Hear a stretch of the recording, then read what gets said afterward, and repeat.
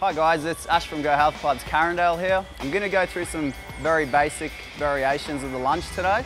I'll take you through the different muscle groups you'll be working and the various benefits of a lunge. Right guys, I'll be taking you through the walk-in lunge now. The basic benefits of a walk-in lunge is it targets every muscle in your upper leg, a little bit of glute as well, and not too much calf. The other purpose of a walk-in lunge is to get your cardiovascular output a little bit higher as opposed to a stationary lunge. I'll take you through, guys. Let's go. Just try to keep your posture while you're doing it. And your back knee shouldn't hit the ground either.